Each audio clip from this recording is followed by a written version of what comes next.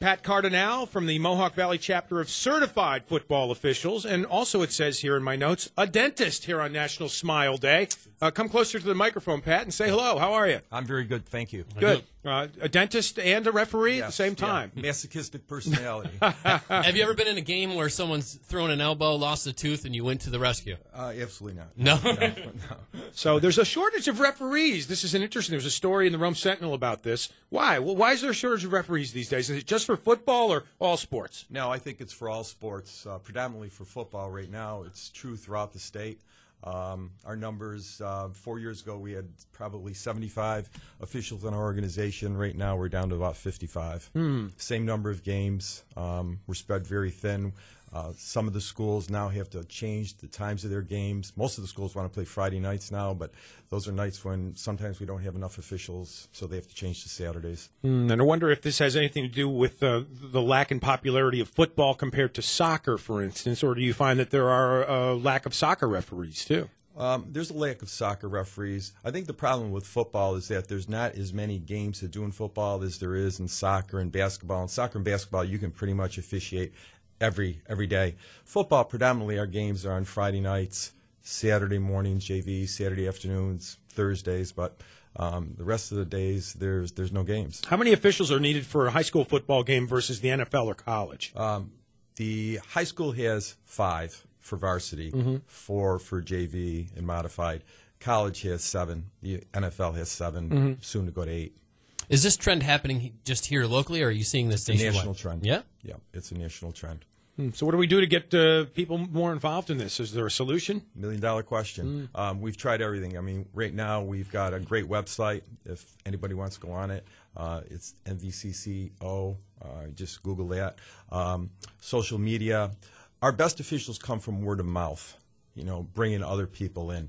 It's football. You can't do football for money. You do it for the love of the game, because the amount of time that we commit to it, you'd make less than minimum wage. And what does it take to become a referee? Certification, any kind of class? We start out with classes the last 2 weeks in July. A prospective official would come to 4 classes. Then there's an exam, and if he passes the exam, he becomes what we call a probate. He serves as a probate for 3 years. He's rated, and once he obtains a certain level of proficiency, he becomes an active official. Yeah. Are you guys seeing the situations where you're running into the lack of officials not being able to participate in these games, and the games don't take place? Yes, actually, that's true. Syracuse also. Sometimes we just don't have enough guys, and we'll ask the schools to change it to a different date. Would you go with fewer officials? You mentioned the number that has to be added. Is that some sort of rule? No, actually, no, because we went from 4 officials on a varsity game about 12 years ago to 5. And the game has evolved to the point now where the offenses they're complicated. They spread us way out, and we can't do a high school game with 4 guys. Sometimes it's hard to do it with 5 guys. Some states are going to six officials on a high school game. And are the rules accredited or somewhat on a national level? Do you guys follow guidelines? Yeah, we're part of what they call the National Federation. There's 48 states in the federation. We all play by the same rules. Massachusetts and Texas have their own rules. I saw an incident last weekend where I think it was a college official attempted to take a swing at a coach on the sidelines down in, I think it was Louisiana or something like that. Do you ever get to that point where you have to restrain yourself? And how important is that as a referee to maintain an even keel temperament when things like that happen in a game? That's the most important part of being an official, not losing your head while everyone is losing theirs around you. To be a good official, I mean, you have to have tremendous focus on your task, number one. Number two, you have to be able to block out everything that's going on. I mean, there could be 5,000 to 6,000 people there screaming at you, and you need to concentrate on that one task that's going on. So, in answer to your question, as far as coaches go, I've never had that issue. Talking to Pat Cardinale, Mohawk Valley chapter of Certified Football Officials. You can ask questions if you like, 624-0870. He's also a dentist on National Smile Day today here on the Talk of the Town at 100.7 FM WUTQ. And, Pat, you mentioned you've been officiating football for 35 years. You've also done basketball, 12 years there. And you mentioned off the air to us that you stopped that because of bad knees. So it's not just the athletes that go through some of the physical wear and tear. It's also the referees as well. And that's probably the biggest reason why guys get out, is they get on in their years. I mean, there's a huge physical, it beats you up sometimes, especially now because we're so short officials. I mean, some of us are doing 4 or 5 games a week.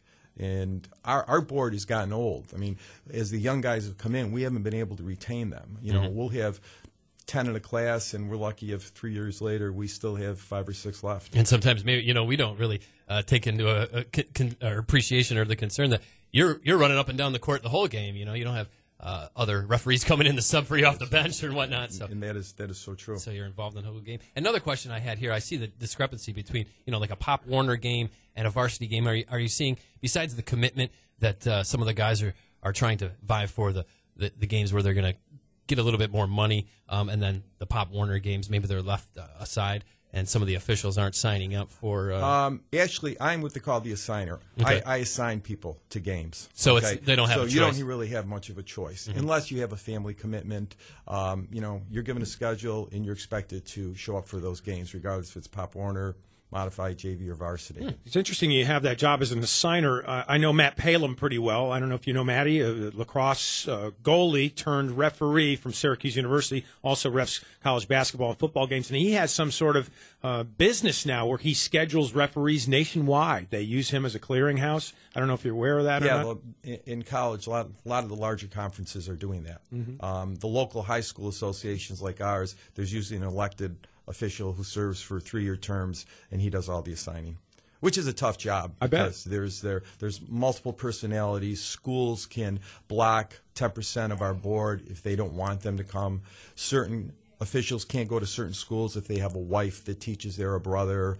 So we're juggling all the time. Yeah, so not besides the officiating and the time that's taken away from there, the scheduling, and then I'm sure you have a day job as a dentist too, so yes. it is time consuming. It's a busy time of year. Did you see the video of the ref who was blindsided in a I tackle? did, What was your opinion of that? My opinion was for me it was sickening to watch that. I mean, I don't think there's any excuse for that. The 2 players said their coach told them to do it. That's no excuse to do it. Have you seen an increase over your 35 years of doing this, of maybe some more parent involvement on the negative side? That's a huge problem. Yeah. That really is a huge problem. I mean, we've had brawls at games. A couple of years ago, there was a big brawl in a Syracuse game during a sectional game with parents being involved. Yeah, well, I've seen it too in all sorts of sports. It's pervasive from Little League all the way on up. And this is one of the reasons why it's sometimes hard to retain officials. They go to some games and they just get chewed on by the fans, by the coaches. And after doing a few games, they'll say, "This isn't for me. This is supposed to be fun." And they can't take the stress of being yelled at. You can't have what we call rabbit ears. You can't hear everything that's going on the sidelines. Yes. And if you have rabbit ears, you're not going to make it in officiating. All right, for those who are listening in who have kids or maybe young men or women who are interested in this kind of thing, what is the compensation and how do you suggest they get involved? The best way to get involved is to come to the classes. The classes are the last 2 weeks in July. We always have something in the paper. There is our website that you can go to. Compensation varies according to the level that you're officiating. Pop Warner is $47 per game. You can do 2 or 3 games on a Saturday or a Sunday afternoon. Modified is $50, $450. JV is $64. Varsity is $85. And how long would it take for someone who's interested in this? You know what? That sounds pretty good. How long would it take for them to get to the point where they could actually officiate these games if they had no experience at this point? Oh, our first year officials are doing Pop Warner, Modified, and JV. Once you pass the exam, you're set to go. And how long does that take? And is there a cost to the exam? I'm sorry. Yeah, it's a $25 fee for the classes in the exam, and I taught the classes for 25 years, and I don't think we had more than 1 or 2 people that ever failed the exam.